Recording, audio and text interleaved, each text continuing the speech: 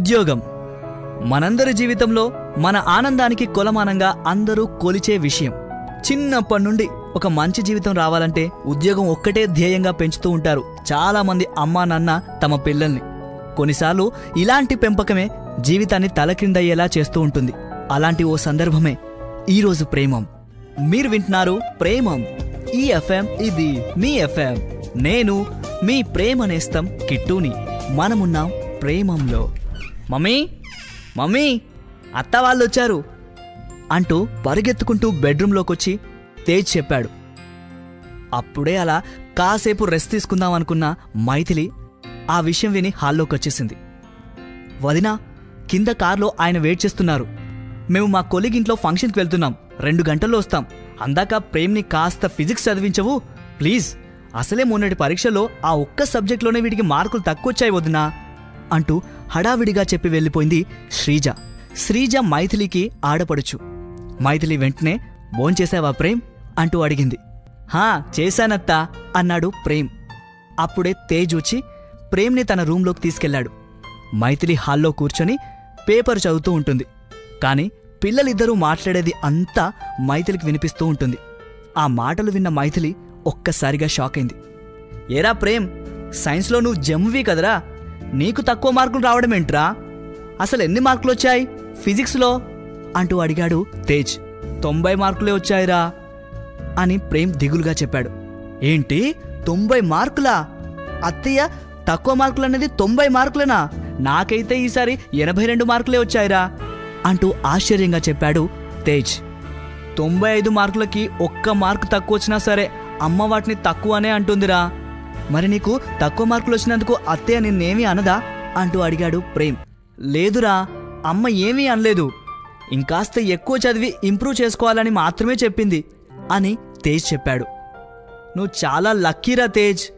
సరే, నీ guitar teacher కొత్త పాటలేమైనా నేర్పించిందా అంటూ ఆతృతగా అడిగాడు ప్రేమ్. అప్పుడే ఆ మాటలు వింటున్న మైథిలికి ఓ జ్ఞాపకం మెదిలింది. తేజ్ వారానికి 2 రోజులు గిటార్ క్లాస్కి వెళ్తున్నాడు. ప్రేమ్ని కూడా గిటార్ క్లాసెస్కి పంపించకూడదు? ప్రేమ్కి కూడా గిటార్ అంటే చాలా ఇంట్రెస్ట్ అని మైథిలి శ్రీజని అడగడంతో దానికి శ్రీజ, ఎందుకు వదినా, వాడిప్పుడు మ్యూజిక్ అంటూ గిటార్ పట్టుకొని కూర్చుంటే వాడు చదివేంగాను అనేసింది శ్రీజ. శ్రీజకి ప్రేమ్ చదువు తప్ప మరో ధ్యాస లేదు. 24 గంటలు చదువుకోవాలి అంటూ చిన్నతనం నుంచే చదువు ఒక్కటే ధ్యేయంగా పెంచుతూ ఉంటుంది శ్రీజ తన కొడుకుని. ఒక సినిమాకి గాని, పార్క్కి గాని, పార్టీకి గాని ప్రేమ్ని తీసుకెళ్లడం అనేదే లేదు. ఏ యాక్టివిటీకి పంపదు. కనీసం ఓ అరగంటైనా వాడిని టీవీ చూడనివ్వదు. చివరికి క్రికెట్ లాంటి ఆటలకి కూడా పంపించదు. అలా చేయడం మంచిది కాదు అని మైథిలి శ్రీజని అడిగిన విషయం గుర్తుకొచ్చింది. ఊరుకో వదినా, నీకేం, నువ్వు అలాగే చెప్తావు. నువ్వు అన్నయ్య ఇద్దరు ఐఐటీలో చదివి ఉద్యోగాలు చేస్తున్నారు. మీ గైడెన్స్లో రేపొద్దున తేజ్ కూడా ఐఐటీలో చదివి మీకులాగే చక్కగా సెటిల్ అవుతాడు. మరి మా విషయం అలా కాదే. నేను బీఈడీ చేసి చిన్న స్కూల్లో టీచర్గా పనిచేస్తున్నాను. ఆయనేమో చిన్న మార్కెటింగ్ ఉద్యోగం చేస్తున్నారు. మా ప్రేమ్ కూడా మాలాగా కాకుండా బాగా చదువుకొని ఐఐటీలో సీట్ తెచ్చుకోవాలనే కోరికతోనేగా ఆ పల్లెటూరు నుండి ఈ సిటీకి వచ్చి ఉంటున్నాం. అలాంటిది వాడిప్పుడు ఆటలంటూ మ్యూజిక్ అంటూ తిరిగితే చదువు పాడవదు అంటూ సమాధానం చెప్పింది శ్రీజ. ఇంక తనతో వాదించలేనని ఊరుకుంది మైథిలి ఆ రోజు. ఆ జ్ఞాపకాలు ఇప్పుడు రూమ్లో ప్రేమ్, తేజ్ ఇద్దరు గిటారు గురించి మాట్లాడుకుంటూ ఉంటే గుర్తుకొచ్చాయి మైథిలికి. అప్పుడే శ్రీజ ఫంక్షన్ నుండి వదినా వదినా అంటూ వచ్చేసింది. ఒక్కసారి రూమ్లో ప్రేమ్, తేజ్ ఇద్దరి మాటలు ఆగిపోయాయి. హా రా శ్రీజ, ఫంక్షన్ బాగా జరిగిందా, కూర్చో అని చెప్పింది మైథిలి. ఫంక్షన్ నుండి వచ్చిన శ్రీజ, ప్రేమ్ చక్కగా చదువుతున్నాడా వదినా అంటూ అడుగుతూ ఉంటుంది. అయ్యో, మళ్ళీ మొదలు పెట్టావా శ్రీజ నువ్వు అంటూ మైథిలి. శ్రీజ, నీకు తెలుసా, మేము మా తేజ్ని ఐఫోన్, ఐప్యాడ్లతో ఆడిస్తుంటే కనీసం నువ్వు ప్రేమ్కి గేమ్స్ పేర్లు కూడా తెలియనివ్వట్లేదు. పిల్లల చేతికి ఎలక్ట్రానిక్ గ్యాడ్జెట్లు ఇవ్వమని నా అర్థం కాదు, కానీ కాసేపు కాలక్షేపానికైనా వాడిని వదిలే అంటూ చెప్పింది మైథిలి. వెంటనే అమ్మో మళ్ళీ మొదలు పెట్టావా వదినా అంటూ ప్రేమ్ ప్రేమ్ ఎక్కడున్నావురా, పద ఇంటికెళ్దాం అంటూ ప్రేమ్ని తీసుకుని అక్కడి నుండి వెళ్ళిపోయింది శ్రీజ. IIT entrance result రోజది. ఉదయమే దేవుడికి పూజ చేసి మొక్కింది మైథిలి. పిల్లలిద్దరూ ప్రేమ్కి, తేజ్కి మంచి ర్యాంక్ రావాలని. తేజ్కి ఏ ర్యాంక్ వచ్చినా కూడా మేము వాడు ఇద్దరం తట్టుకుంటాం. కానీ ప్రేమ్కి మాత్రం పొర్రపాటున మంచి ర్యాంక్ రాలేదనుకో, ఇంకా శ్రీజ వాణ్ణి చంపేస్తుంది అంటూ మనసులో అనుకుంది మైథిలి. ఐఐటి రిజల్ట్స్ రోజు రానే వచ్చేసింది. వదినా వదినా అంటూ శ్రీజ వచ్చి గట్టిగా హత్తుకుంది మైథిలిని. స్వీట్ నోట్లో పెట్టి, వదినా ప్రేమ్కి ఐఐటిలో మంచి ర్యాంక్ వచ్చింది అని చెప్పింది ఆనందంగా. అమ్మయ్యా, ఆ దేవుడు నా ప్రార్థన విన్నాడు అనుకుంది మైథిలి. ఈ స్వీట్ నాకు కాదు శ్రీజ, ముందు నువ్వు ప్రేమ్కి ఇవ్వాలి అంటూ చెప్పింది మైథిలి. అప్పుడే శ్రీజ, వదినా తేజ్కి కొంచెం పెద్ద ర్యాంక్ వచ్చిందనుకుంటా కదా అంటూ వెటకారంగా అడిగింది. హా అవును శ్రీజ, అయినా పర్లేదులే, తనకి ఐఐటీలో కాకపోయినా ఏ ఎన్ఐటీలోనో సీట్ వస్తుంది, పర్లేదు, మేం సంతోషంగానే ఉన్నాం అని చెప్పింది మైథిలి. శ్రీజ అనుకున్నట్టుగానే ప్రేమ్ సూరత్లో ఉన్న ఐఐటీలో జాయిన్ అయ్యాడు. 3 నెలలు గడిచాయి.